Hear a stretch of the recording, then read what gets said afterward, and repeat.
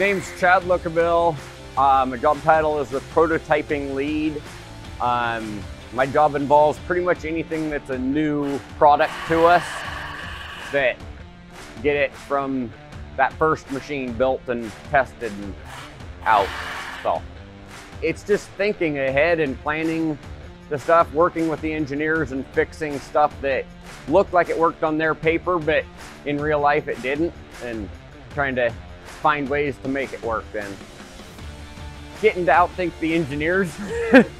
A lot of them are fresh out of college and don't have the real world experience. And so I've been here 11 years. I got some of the experience on the hands-on side of it, and trying to help them get the real world side of it and realize certain things that look right on paper don't work. It was pretty rough. There's not a ton of training done here. So it's one you got to be self-motivated and think on your own, and just kind of a sink or swim on it. They'll start us out on smaller projects where you're not totally overwhelmed, but you got to be able to read the prints and go on your own. I went from some of the easiest projects when I was beginning here to some of the most complicated and largest projects that we build in the assembly side.